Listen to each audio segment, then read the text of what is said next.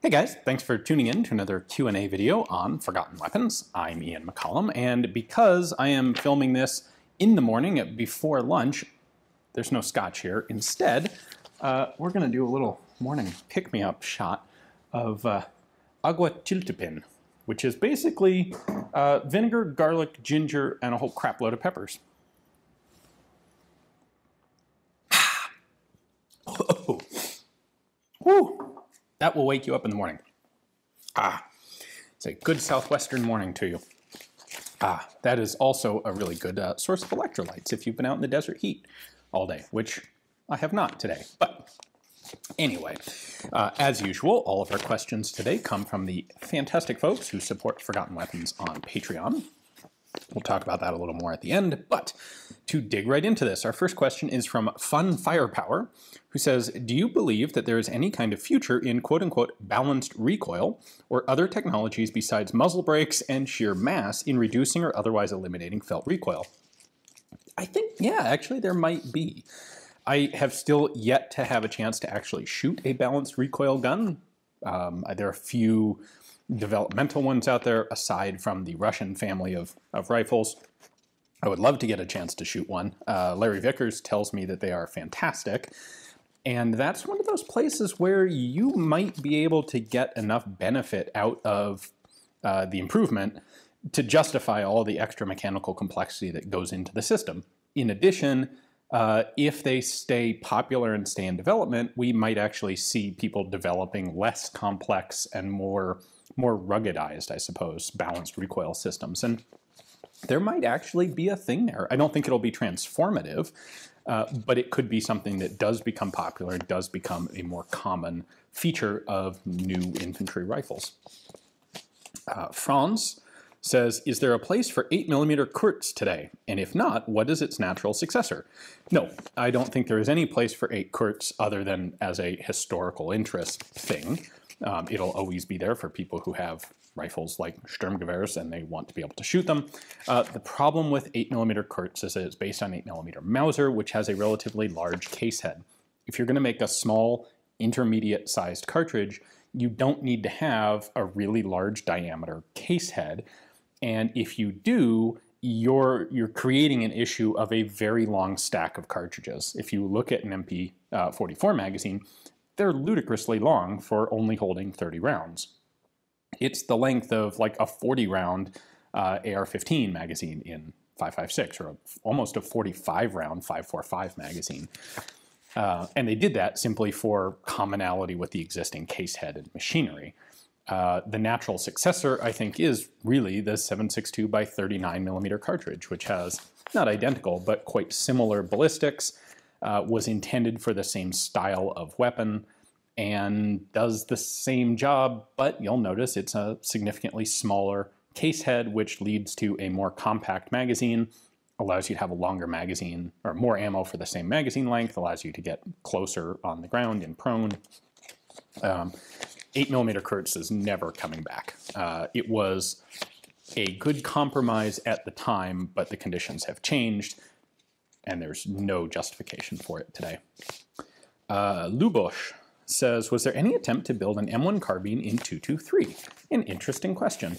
The easy answer is no, but also yes. So the problem is the receiver for an M1 Carbine is simply too short to accommodate a 5.56 by 45mm cartridge. It won't fit. So no one has ever converted the M1 Carbine to 5.56. However, the more interesting and slightly longer answer is that yes, in two different ways it has been done. So in the 1950s, when the US military was working on what it called the small caliber high velocity series of trials that would eventually lead to 223, they did actually neck down 30 carbine to 22 caliber. It was a bottlenecked cartridge. It was developed by an engineer by the name of Gustafsson, and they converted some M1 carbines to this 22 caliber high velocity cartridge. Basically, as close as you could get to 5.56, which wasn't actually, that cartridge wasn't a thing yet, but as close as you could get to that cartridge within the overall length confines of a pre-existing M1 carbine receiver.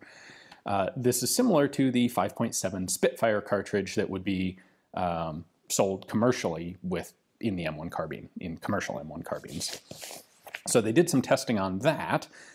They then went on, when they had the first light rifle trials, in addition to the AR-15, they also looked at a rifle that was submitted by Winchester, the in caliber 224 Winchester, which is very similar to 223.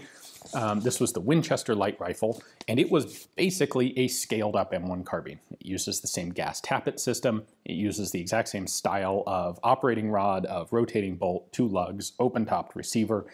I know there's one of them. Actually, there might be a couple of them at the Cody Firearms Museum. They have been on my list to film there for a while, and I just haven't ever quite gotten to them with the stack of other guns that I film there when I have a chance. One of those Winchester light rifles is very high on my priority list to film for you guys. But that is, in effect, a 5.56 caliber M1 carbine. So, yeah, a couple different ways that they actually tried to do it. Phase says, how is Floatplane working out for you? Are they good to work with? Are you getting subscribers there?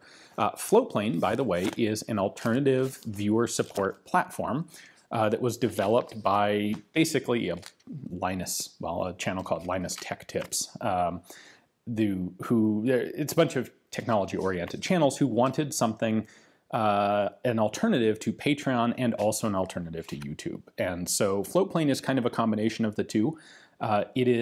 It exists solely as a platform for viewer support of video channels. It hosts its own content independently. So money donated there doesn't go not quite as much of it comes to me as money on Patreon, because Floatplane does its own video hosting. If you're a member on Floatplane, you can watch my videos there instead of watching them on YouTube. And that, of course, costs money to host. So it's a fair system. I like it. I really like having a backup to YouTube and to Patreon. The downside to Floatplane is it is explicitly not intended to be like a mainstream video channel. There's no discovery. There are no ads, which is a nice thing. There's also no suggestion of, oh, you liked this, you should also check out that. None of that. This is just, you like Forgotten Weapons? Here's Forgotten Weapons channel. You can log in, look at whatever videos you like. So within those limitations, yes, I very much like Floatplane. I've got a decent number of people over there. It's a small fraction as many as on Patreon. As I said, given the choice at this point, as long as Patreon continues to exist, which I don't see it going away anytime soon. By the way, there is some recent hullabaloo about Patreon and some lawsuits. From my view of it, having looked into it, I don't think it's going to be anything substantial. And I'm not at all concerned about Patreon going away because of it. That said, I'm wandering here quite a bit. Floatplane's great to work with. Floatplane is a great solution for people who don't like Patreon or people who really don't like YouTube. So it is my preferred alternative for both of those platforms. And if that sounds like something you'd be interested in, check them out. I'll have a link in the description text below. Next up, Isaac says, it seems that the gunsmith trade is in steep decline as those with skills to repair our old firearms retire or pass on. Newfangled precision CNC'd Lego guns are great, but the old stuff, well, that's why we are here. Have you experienced any challenges in finding someone who can perform quality work? What do you look for when selecting a shop to send an old heirloom off to? I agree on pretty much all of these points. In fact, to the extent that I kind of generally avoid gunsmithing work in the first place. I try not to take on project rifles. I think the issue here, and one could be rather disparaging in these sorts of this assessment, but I'll try and do it in the most neutral way possible. I think the issue is that most people are not willing to pay for the amount of labor and expertise that's required for real gunsmithing. Gunsmithing that goes beyond, like, I can't remember how to put this back together, could you fix it? Or I'd like you to mount and zero this scope. Or I'm just lazy and I'd like to pay you to clean a gun. That sort of stuff, no big deal. Typical gun shop will have a gunsmith who can do all of that sort of stuff, and they're probably bored out of their mind doing it. True gunsmithing is in, the sort of thing that requires someone to know how to build a gun from scratch. It takes a lot of education, a lot of experience, a lot of skill, a lot of talent, a lot of dedication and time. And most people are not willing to pay what that talent requires. And so what we have, I think, are really good gunsmiths are old guys who have developed the skills over a very long period, who do it because it's a passion, and they really enjoy doing the work. They're not doing it for the money, which is and usually they are retired or have some other alternative source of income, or they paid for their house 20 years ago, and so they don't need maybe as much income. You know, kids have moved out, there are no more college payments, the mortgage is paid off, the car is paid off. Okay, we can get by with a little less money, and they can support themselves doing gunsmithing at a comfortably slow pace where they just still enjoy it. And props to those guys for being able to take something that they really enjoy and making a living on it and doing it. However, it's not the sort of, you can't go to those guys and expect the sort of turnkey, you know, it's not like Amazon. You don't hand them the gun and go, okay, you'll have it back in 3 days, perfect, and it'll cost exactly this amount, and if it's not perfect, then you'll refund my money. Yeah, none of that applies to gunsmiths. It will take longer than you expect. It will cost more than you expect. If the gunsmith's good, it will be a fantastic product when they're done, but if the gunsmith's not the greatest, it might not work. It might be rough around the edges. There might be details that you don't like, and that's kind of par for the course, as in my experience, with guys who are doing this as a passion and not because they have to. So that's, if I had an old heirloom I wanted restored, I honestly don't know. I don't have anyone in particular that I would send it to. I know a lot of people are going to talk about Mark Novak, which is great. He did, in fact, do some restoration work on one of my revolvers. That was something he wanted to do for a video. But I would not go out of my way. Frankly, I think he's got a lot of workload, and I just prefer to leave guns as they are myself. Tim says, I missed out on the Chassepot to FAMAS offering. Any chance this will be offered again with another printing? Again, yes and also no. We do plan to reprint Chassepot to FAMAS, but it's not going to be for a while, probably a couple of years. The reason is I am working on other projects. If we're going to do a reprint, it's really not as simple of a matter as just clicking a button and having another 1,000 books show up. There's a substantial monetary investment required to print a bunch of books in advance. That's part of the reason we did the Kickstarter, was to fund that. And if we're going to reprint it, I want to take the opportunity to fix some of the small errors that are in it. You know, that sort of thing always crops up, and I've got a list of fixes to make in the next edition.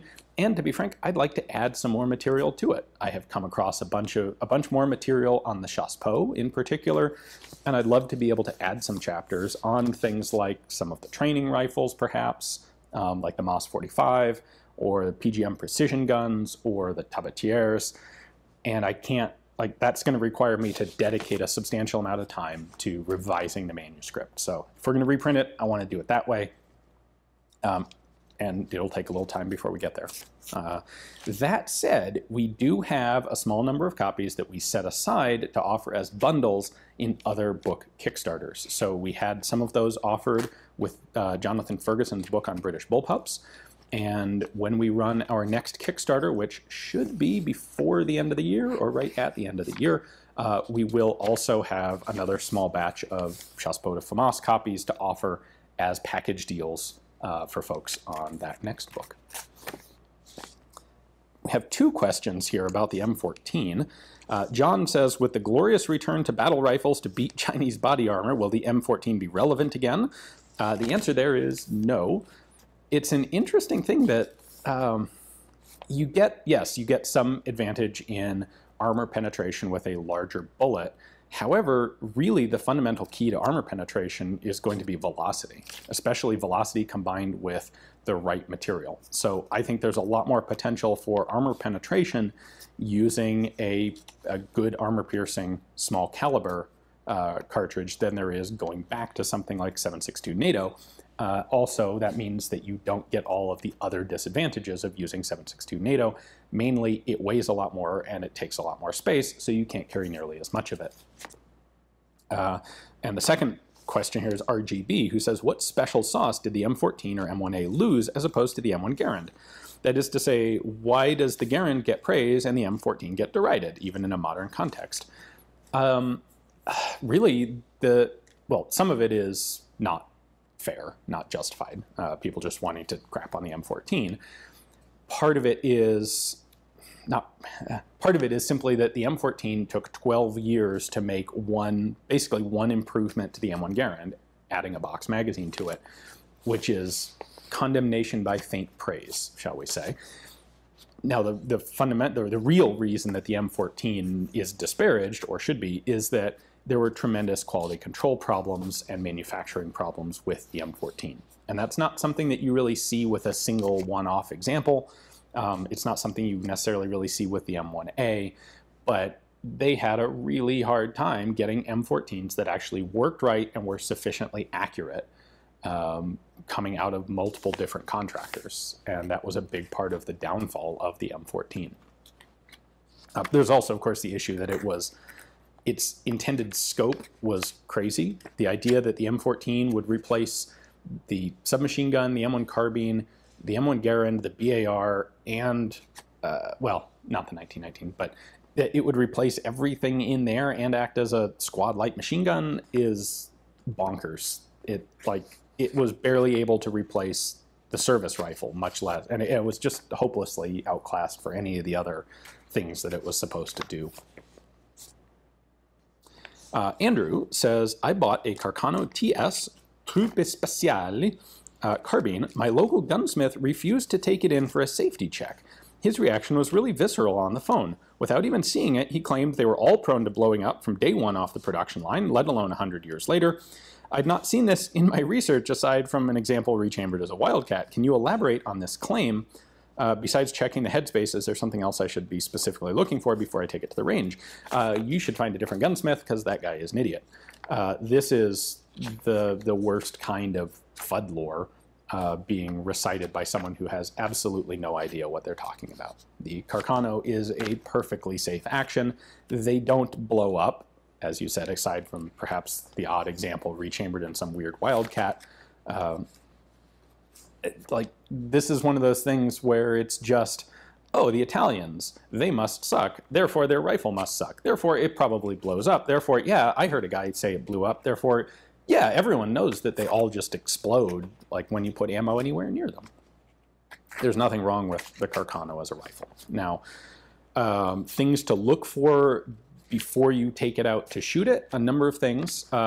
Check the bore, make sure the bore isn't obstructed, make sure the bore doesn't have a hole drilled in it. This is a very rare thing in the US. In fact, I don't know that I've ever really heard of it in the US, but it does happen in Europe, and I know a bunch of you guys are in Europe.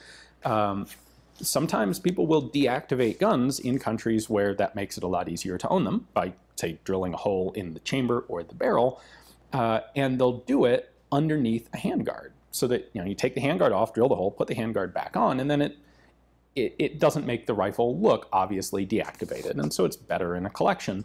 But then occasionally those things get sold without someone acknowledging that, oh, by the way, there's a hole drilled in the chamber. And occasionally one of those rifles gets fired by someone who buys it thinking it's intact and goes out to shoot it. And that can have really unfortunate consequences because then it sort of will explode. Then the brass will just blow straight out that hole. If there's a handguard in the way, it will turn that handguard into shrapnel. If you are holding it over that hole, woe be unto your hand. So make sure that the bore doesn't have any holes in it. Make sure that there isn't any substantial pitting on it. Take the action out of the stock and look at both the top of the barrel and the underside of the barrel, because in a lot of very humid environments, which includes a lot of places Carcanos have been, you may very well get rust and pitting because the stock absorbs water and that rusts. And the top of the barrel can look fine, and the underside of the barrel can have some pretty nasty pitting to it. In theory, that's usually not that big of a deal, but if it's deep enough, it could constitute a safety hazard. You will want to make sure that the bolt lugs aren't cracked. Close, careful inspection there. It's impossible for me to point out everything that could potentially be wrong on a rifle. That's why I would always suggest if you don't feel confident in doing this sort of inspection yourself, take it to a gunsmith. Just find a gunsmith who is not a bigoted idiot. Patrick says, watching your videos on the Steyr Scout, would you consider an AR-10 chambered in .308 or something similar with an emphasis on keeping the gun light to be worthy of considering it as a Scout from a purely technical standpoint? Yes, absolutely I would. And I think you can probably build that today and have it meet the technical standards of a Scout rifle. I think in general, the people who are most interested in Scout rifles are, I won't say biased against a self-loading rifle, but not particularly interested in a self-loading rifle. I think there is a lot of appreciation for the bolt action as a bolt action, and they're not necessarily interested in making it something different by way of going to a semi-auto. But I think a semi-auto rifle is a far more practical rifle than a bolt action for virtually any purpose. Not necessarily every purpose, but getting pretty close there. So if you can have a semi-auto that is as accurate as a bolt action, as light as a bolt action, has the same sort of optics mounting as a bolt action, same ballistic capability as a bolt action, why wouldn't you? I think one of the big reasons that Cooper hung his hat on for avoiding semi-autos with Scout rifles in the first place was the notion that they aren't legal everywhere. And by everywhere, he meant like, oh, if you can't take it to Africa to go hunting with. So, okay, fine. But if you're not living or hunting in Africa, yeah, I would absolutely encourage someone who's interested in that to consider an AR-10 variant. Chris says, could you make bullets out of silver? What would they shoot like, and has anyone done it? Yes, a number of people have done it, and you can do it. Silver has a malleability somewhere in between lead and copper, so it will engage in rifling. You won't destroy the gun doing it. Silver has a density a little bit less than lead, but not that much less. In theory, it actually makes a decent bullet material. Obviously, there are a couple reasons it wouldn't. One is that it's valuable. Like, lead is not valuable, so it's cheap, so it makes a great projectile material. Silver, there are a lot of better things you can do with silver than turn it into a bullet and shoot it into the dirt. From a technical perspective, silver has a far higher melting temperature than lead, and it also contracts a lot more than lead when it solidifies. This doesn't mean you can't make bullets out of it, but it means if you're going to, you have to have a bullet mold that is designed specifically for silver so that your mold is oversized by the appropriate amount so that when a bullet solidifies and cools, it will shrink down to the appropriate diameter, which is a pretty specific diameter for whatever caliber you want. You can't just take if you do take just a lead mold, fill it with silver, make a silver bullet, you'll end up with a substantially undersized bullet that isn't going to engage your rifling. It's going to have a lot of gas blow by, and it's not going to work very well. This has been done by a number of people because of the vampire thing. Like, what about silver bullets? You know, people talk about them, but has anyone ever done it? I know they did it on Mythbusters, and there have been a number of other people who've tried it out. And it does work. There's just no reason that you would want to do it.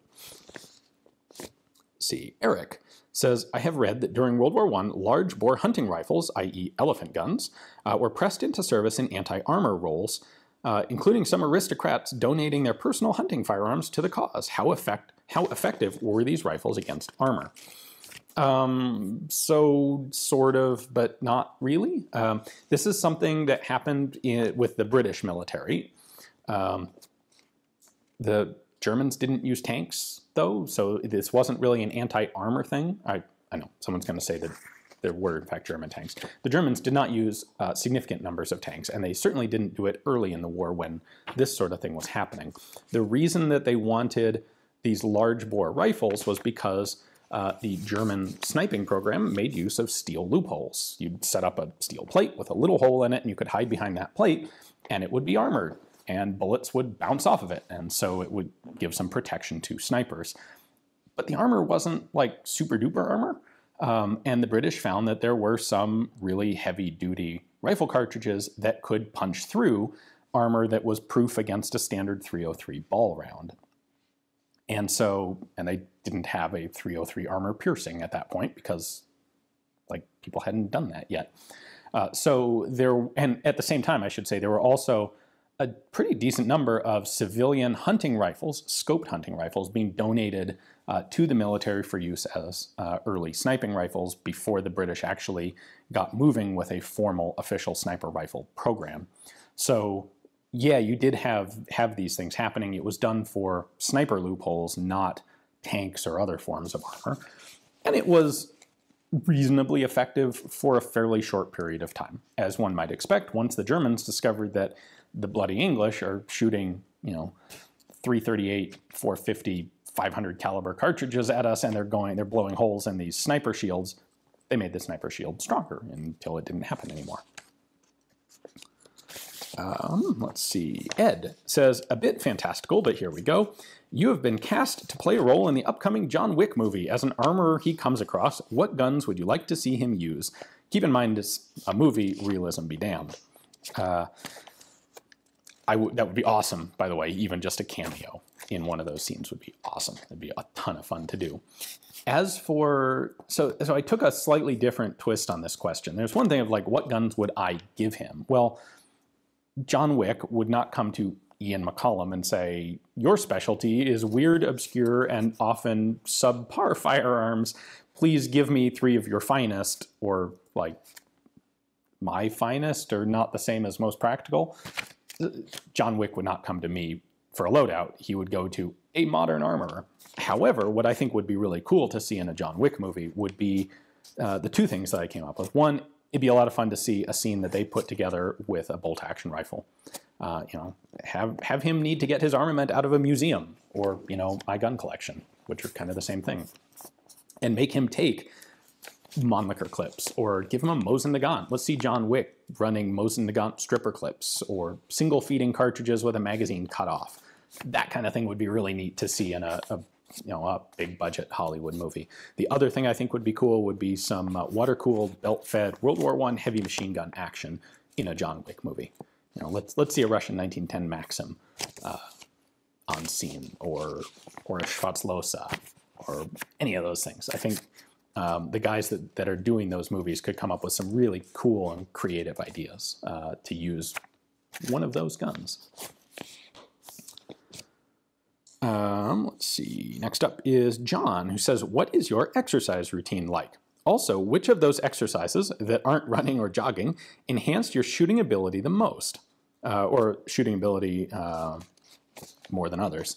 So my exercise routine is 3 days a week I jog in the morning, either 3.5 or 5 kilometers. And 3 days a week I do strength training, which is it's actually pretty simple. Basically, we have a setup, my wife and I, in the garage, and a basic set of barbells and plates and a pull-up bar. And I do a set of 4 different exercises each morning, and they're different each day of the week. The idea is to have 1 arm exercise that is a pull, like a pull-up, 1 arm exercise that is a push, like a push-up, and these, of course, are things that you can do with bars, so overhead presses, that sort of thing. 1 that is a core exercise, something like Russian twists, ideally something rotary, and then 1 that is a leg exercise, like squats or deadlift. Deadlift kind of covers a lot of things, but the idea is to mix up a variety of exercises, but get 1 of each of those 4, and that kind of gives you a good overall whole body workout.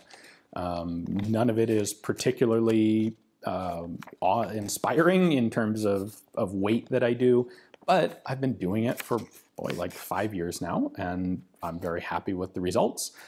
As for it contributing to shooting skill, honestly, the one thing that really contributes to shooting skill for me is jogging and sprinting. It's cardio, building cardio.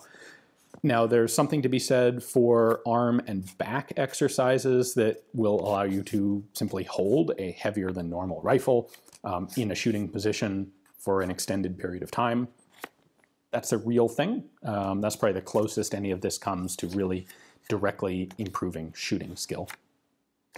A lot of it improves capability for 2-gun-like stuff, where you have to carry weights, move stuff, climb over obstacles, that sort of thing. By far, though, if you just want 1 for better shooting, better match shooting, Sprints and jogging. I know they suck. Believe me, I know they suck. I don't enjoy doing them, but I like the outcome, so. Neil says, why was the 22 long rifle cartridge developed with a rebated bullet? And was this done for any others? Yes, it's been done for a bunch of cartridges, and that is part of the reason why we have things like 38 caliber cartridges with 36 caliber bullets today. And the reason was the 22 long rifle and many of the other early cartridges were rimmed, and they were head spaced on the rim. So you could have a nice simple chamber that was just a hole of constant diameter drilled straight through your barrel or your revolver cylinder, if you're talking about a revolver, and the outside diameter of the casing is identical to the outside diameter of the bullet. Makes it nice and easy. You then have a step at the back of the bullet so that it can sit in the cartridge case and be crimped in and held in place. Now, today, what we prefer to do, because it's more accurate, is we will actually have the bullet the same diameter as the inside of the cartridge case, not the outside. And that means that you have this step where the cartridge case ends, and you've got whatever the thickness of the brass is, and then the bullet starts. And today, we head space cartridges on either the front of the cartridge right there, if it's a straight-walled cartridge, or on the shoulder, if it's a bottlenecked cartridge, like most common rifle cartridges. So 9mm head spaces on the case mouth, 5.56 head spaces on the shoulder. The point being, if you're going to headspace on the case mouth, you have to have a smaller diameter bullet. And if you look in the chamber of, say, a 9mm firearm, you will see a sharp step, which is where the case mouth hits. That's where the gun headspaces. That allows us to have a more consistent, accurate headspace than done with a rim. Rims still work. There are plenty of rimmed cartridges still, but kind of we've transitioned, and in the process of that transition, tended to move away from rebated bullets. Our Vice says, have you considered or attempted to do firearm factory tours, especially old versus new, to show more of the changes in manufacturing over time, from forging and dedicated machines like shapers to the modern multi-axis CNC and polymer molding of today? It's something I don't go out of my way to look for anymore, because I did look into this years ago, and the problem I ran into was most factories are very nervous about showing their current production tooling. In fact, most factories are very skittish about having any filming on a production floor at all. And on top of that, most factories don't have that much in the way of old tooling still lying around. So it's not really something that's conducive to me being able to get video footage. It would be interesting. There aren't that many firearm factories around either, which makes it harder. There are a lot fewer opportunities to do that. So I kind of really have to go out of my way to make something like that happen. And it usually, honestly, it usually isn't something that's an option. The factory owners don't want it to happen. And I can understand that. They all have trade secrets. They all have proprietary processes that they don't want their competitors to know about. So fair enough. Omar says, do you think we're seeing modern armies swing away from bullpups and back to traditional rifles for good? I know the Chinese have announced their new combat rifle, and it's not a bullpup. Nations like France and New Zealand have abandoned bullpups for AR variants. Does the benefit of the compact nature of bullpups for mechanized warfare just not outweigh their inherent ergonomic issues anymore? I don't think it's a permanent thing. It is certainly the trend at the moment away from bullpups, but it wouldn't surprise me if in 10 or 20 years it swings back the other way. There is no monolithic school of thought on this sort of thing. The people doing military procurement they're always changing. You know, every few years there's turnover in these positions, and there are people with different ideas and different experiences. And sooner or later, there will be some people who come back into a position of decision-making authority who do prefer the trade-offs of a bullpup instead of a traditional rifle. And I'm sure that we'll see them continue to pop up in military service here and there. I think they will always be a minority compared to traditional rifles. But the other issue we have today is there aren't that many of them in like the top tier of military potential rifles. So you have the Steyr AUG, you have the Tavor, and then you've got kind of some second-tier stuff from some of the other companies that don't have as much of an established reputation or manufacturing capability, like Desert Tech in the US, and there are like the VHS2 in Croatia. So a country that's looking for a new rifle, they have a lot more, kind of a lot better options for a traditional rifle right now than a bullpup, and that, I think, influences the decision as well. Fruitbat 44 says the ASP and the Devel both feature transparent panels to enable the user to keep count of rounds. What's your opinion on this feature, and why do you think it never caught on? I think it didn't catch on because it's not as useful as it kind of appears on the surface. So these are talking about grip panels on pistols that are transparent or translucent. So you can look at the gun and see exactly how many cartridges are still in the magazine. The problem is doing so requires completely abandoning your shooting position and your grip. You have to, your hand is covering those transparent panels, and you have to open your grip up and point the grip at yourself to be able to see how many rounds are in the gun. And that's not that much faster than pulling the mag to check it and putting the mag back. And I think the issue is, if you have the time and the need to do a check like that, you usually have enough time to just pull the mag and look at it, or pull the mag and reload it with a brand new one. The transparent grip panels don't, they give you a benefit in a small number of edge cases, but it's not that many. Now, one could argue that there's not really any downside to this, and I think you're right, there really isn't much of a downside.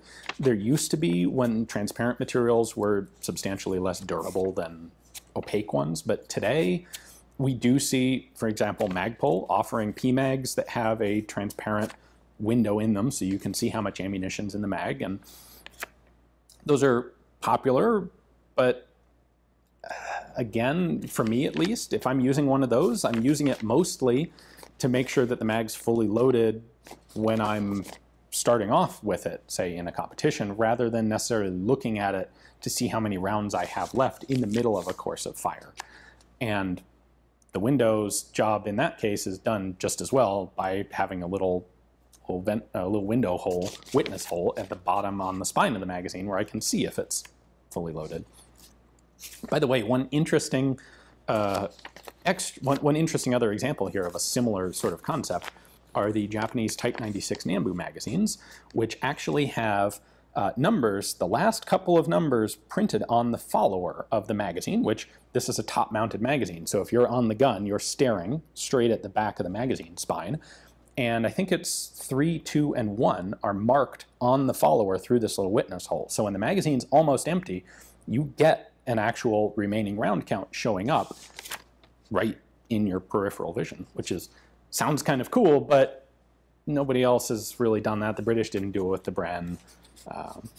I think, again, it was kind of useful in a few edge cases, but not enough to justify changing the design for everyone else. Will says, you have spoken of your dislike of 3-round burst on anything but the Super Doot 11, aka the Kraut Space Magic. He means the HKG11. And your praise of constant recoil in full auto. Would combining a constant recoil system with a 3-round burst render the whole concept more practical? No, I don't think so. My problem with 3-round burst is that it is a training crutch. There is nothing that 3-round burst does that learning how to manipulate the gun won't do better. 3-round burst tends to have a deleterious effect on trigger pull, and it exists only because militaries are not confident that they can train someone to let go of the trigger after a couple of rounds. And so a 3-round burst, I find, takes options away. Maybe I wanted 4 or 5. Well, now I've got to do 2 separate trigger pulls. Maybe I wanted 2. I can't really maybe do that. The trigger pull sucks to begin with. It's not that hard to learn to control the trigger on a machine gun, especially if your job involves shooting a machine gun. So the 3-round burst is just a crutch for conscript forces that are getting next to no effective training. And so I would prefer to not see it on any gun that I'm ever using. Christopher Ooh, Christopher says, you've got 1 hour to arm the Alamo defenders with any small arms of your choice. But in that hour, you'll have to issue the weapon, the ammo, and use the remaining time to train them on these guns. So time will be tight. What do you give them? So the Alamo was 1836. There would have been a general familiarity with flintlock and percussion lock guns, probably. Probably more flintlocks than percussion, actually in the hands of the defenders. The concept of the percussion cap would have been known to them.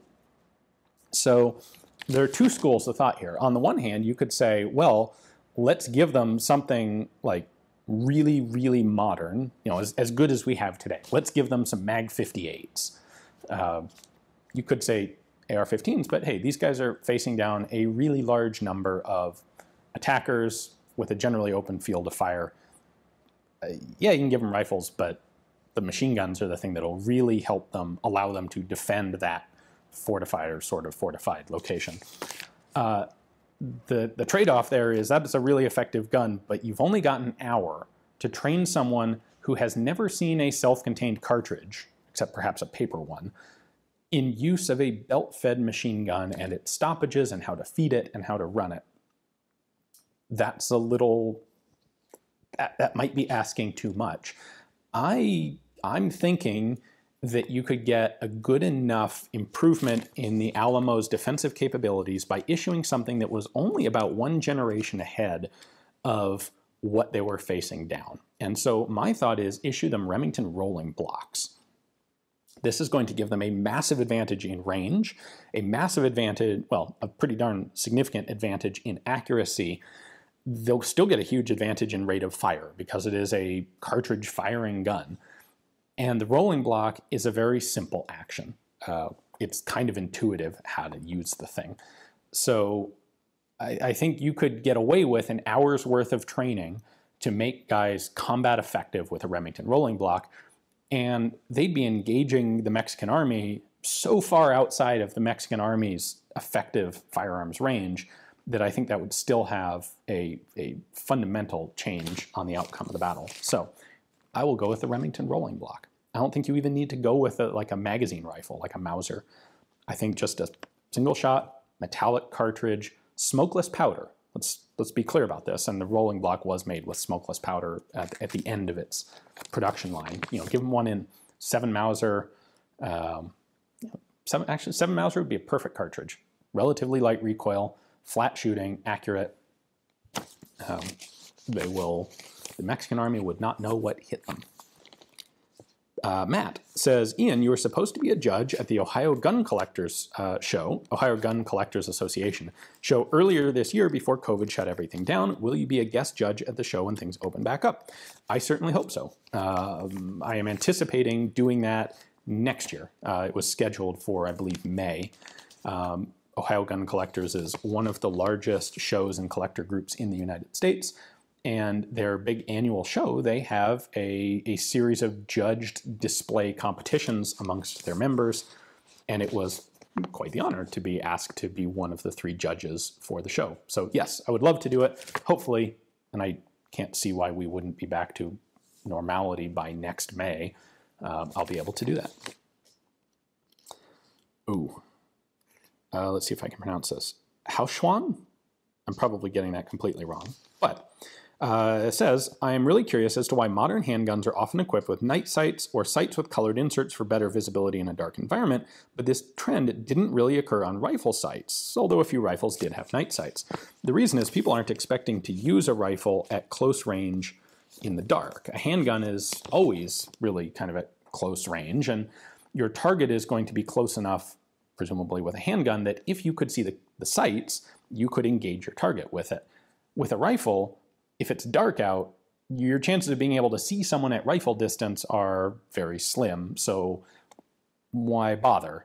And yes, there have been some instances where rifles do have night sights because sometimes the targets are up close, or if you've got, in a military situation, if you've got a whole squad of guys shooting, well, someone may hit something, you know, even if you can't see an individual target, so it's worth, why not give them the capability?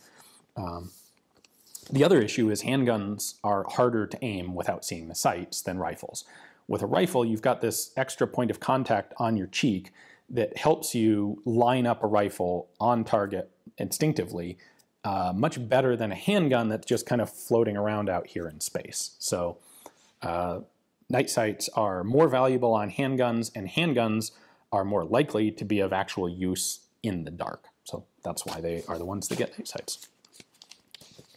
Pete says, how many spare barrels and how much 8mm link were considered normal for a German infantry squad during World War II? Did it differ between the MG34 and the MG42? Different organizations, the Heer, the Wehrmacht, the Fallschirmjäger, given the centrality of the general purpose machine gun to the German infantry squad's concept of fire and movement, it would seem to call for quite a bit of ammo. I was discussing this with some soldiers at a museum in Normandy. One was adamant that they carried 2 barrels per team. The other was adamant they carried 6 spare barrels, which sounds rather much. I did some looking on this. There's a collector grade book called MG34 and MG42 German Universal Machine Guns, written by Folke Mervang, which is an excellent reference book on this subject. And he has information, which I have copied down on my cheat sheet here, for 2 discrete uses of the machine gun.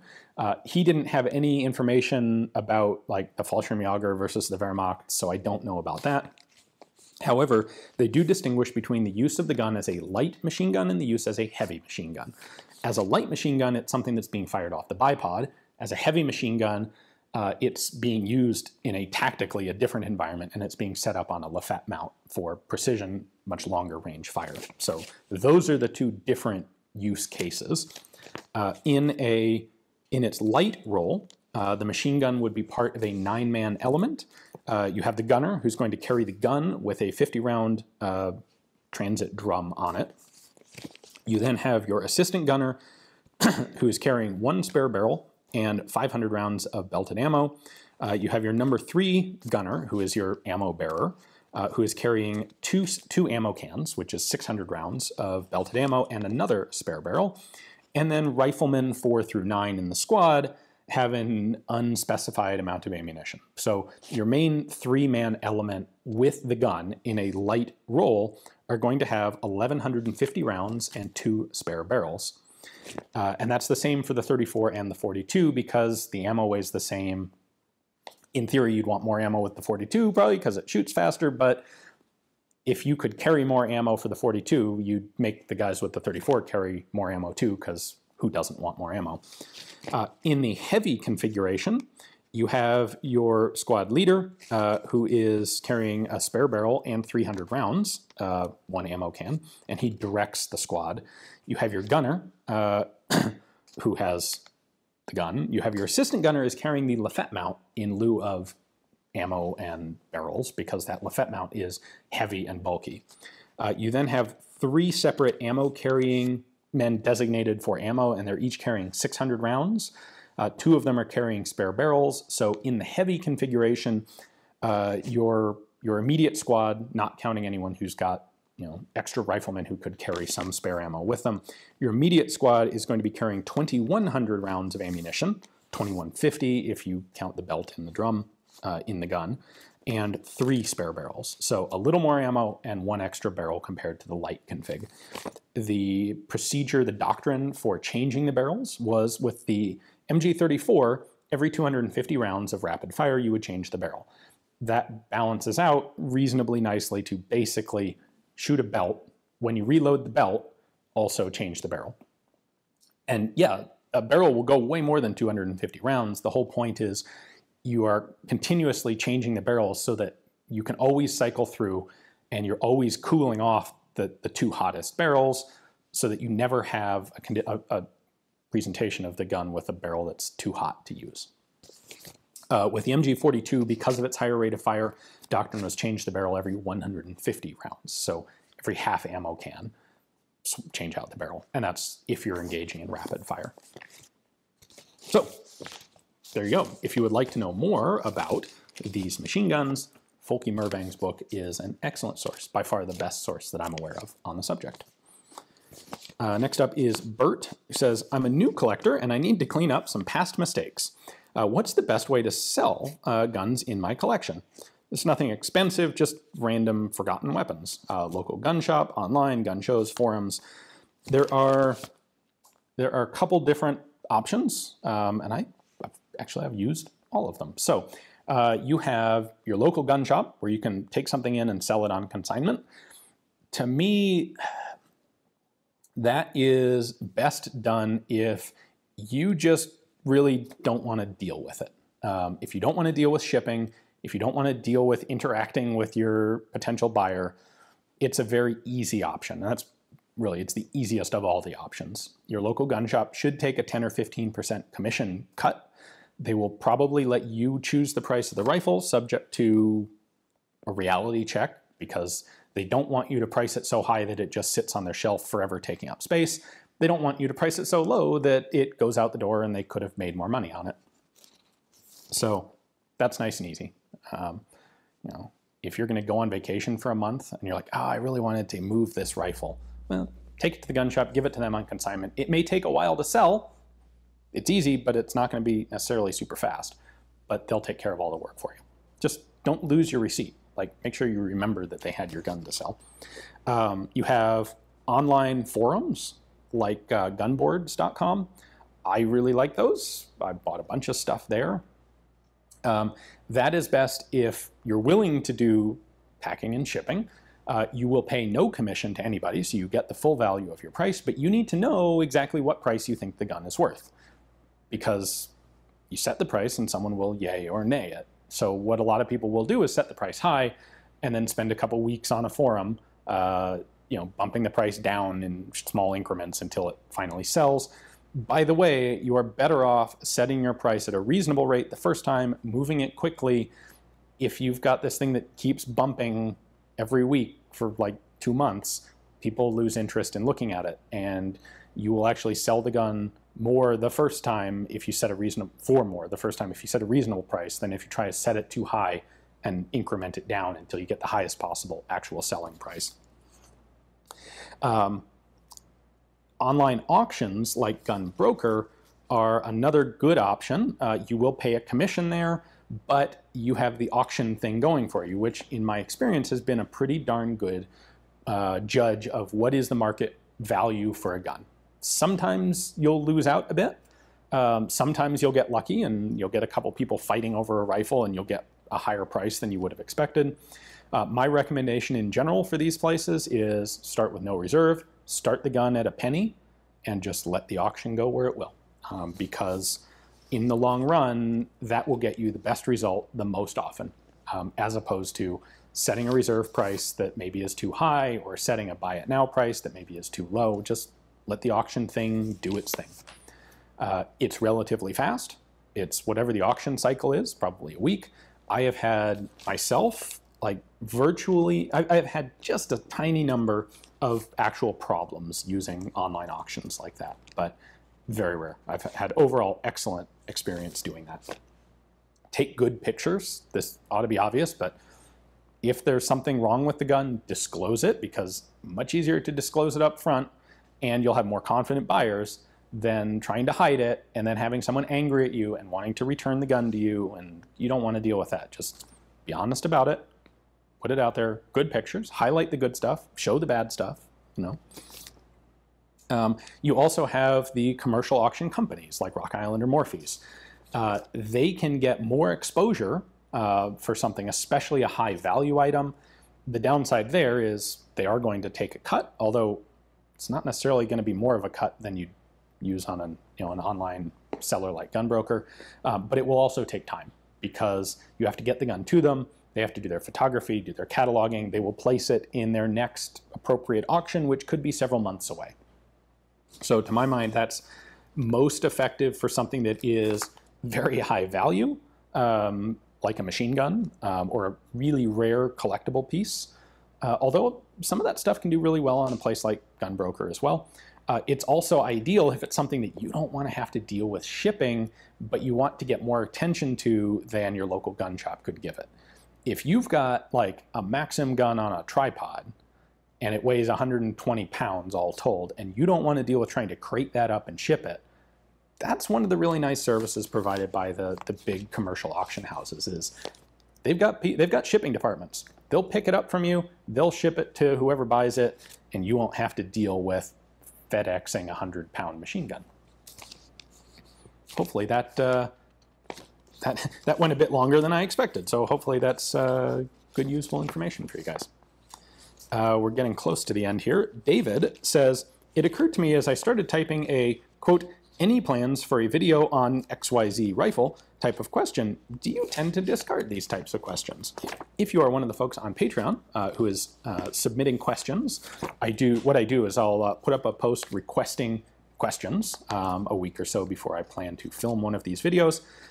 If you are on Patreon and you see that and you are thinking, well, I wonder if Ian would ever do a video on blank. The answer is, if I haven't done it already, and if it's not a super boring gun, then yes, I will.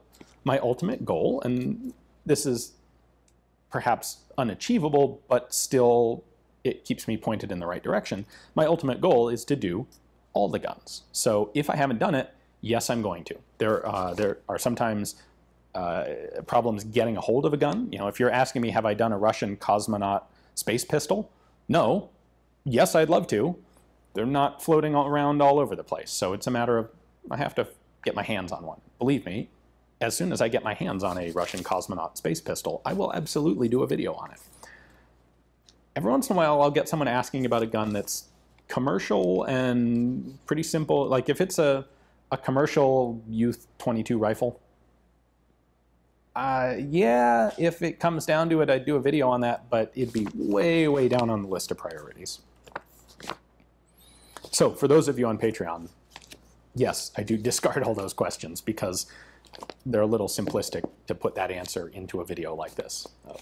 Yep, I'm going to do that, but I don't know when. So Sean says, why didn't the U.S. undertake a large-scale conversion of the 1919 A4 and or A6 machine guns to 7.62 NATO? I know the Navy had done the Mark 21 Mod 0, and there were some updated versions for tanks, but why not just convert all of them for ammo compatibility with guns like the M60? It seems a bit wasteful. The biggest reason is, so you pointed out here the M60. The M60 was already in development when the 7.62 NATO cartridge was adopted. So people knew, the military knew, that they're going to be getting rid of these Brownings and replacing them with M60s. And that was one of the big reasons, is we're not going to be using these guns anymore, so why put in the effort to convert the cartridge and then immediately throw the gun out? Now, yes, some guns are going to be kept in reserve for various organizations, but there's also a ton of old ammunition. And so what better way to balance everything out than to be able to use this old ammo for training, National Guard, reserve type stuff, with the older guns that are in reserve, rather than retrofit all the guns to the new cartridge, and then we just have this useless stockpile of ammo that we've already paid for, but we can't really use. Also, the conversion process is not quite as simple as it might seem. Now, the Israelis did it in a nice, simple way. The Israelis redesigned the original 30-06 Link to take 308. The diameter of the cartridge is a little bit different at the shoulder, and 308 rounds don't fit in standard 30-06 1919 links, or belts, really, although you can kind of make them work in belts. So for the Israelis and the South Africans, it was kind of a simple solution. We just convert that, and presto, we just use our links. The problem for the US was with the M60 and the 7.6, well, with the M60 specifically, they adopted a new design of link. The M60 was a push-through link, where the Browning guns were pull-out links. This means that the M60 has a link that is not doesn't fully wrap around the cartridge. It's open on one side for the bolt to be able to push a cartridge out of the link. The Browning guns don't work with that style of link. It requires, you can make them work. The Canadians actually made them work. The Canadians redesigned the 1919 to work with 7.62 NATO M60 style links, and they spent a tremendous amount of money on it in the process. It was a very labor-intensive conversion, but they did it because they were going to use Brownings more than perhaps the United States was planning to. So for the US side, if you're going to, so we know the guns aren't going to be used a lot. In addition to converting the guns, now we also have to maintain stockpiles of two separate links that are not going to be mutually usable. You can't put the 1919 links in the M60, you can't put the M60 links in the 1919. It just wasn't worth it. And our last question is from Brendan, who says, do you think that CMMG's radial delayed blowback system has potential applications for intermediate or full-powered rifle cartridges, or is it best suited to pistol calibers? I have not done the engineering background on this. I suspect CMMG maybe has. My gut is that it probably isn't well suited for anything other than a pistol caliber because it doesn't give you that much mechanical delay. If you look at the systems that are suited for rifle calibers, like the lever delay of the FAMAS and of course the roller delay of the HK system, those are systems where you've got more force necessary to move a larger amount of mass a longer distance to delay opening of the breech than you have with CMMG's rotary delay system. It works well for pistol caliber where you don't need that much delay. I could be wrong on this, but my gut feeling is probably not ideal for larger cartridges. So that is our Q&A for this month. Hopefully you guys enjoyed the video. If you would like to submit a question for next month's Q&A, hop over to Patreon. I have a link in the description text below here. Sign up there. You can be one of the fantastic people who helps support Forgotten Weapons and make sure it's here, continuing to go forward forever for you guys. Thanks for watching.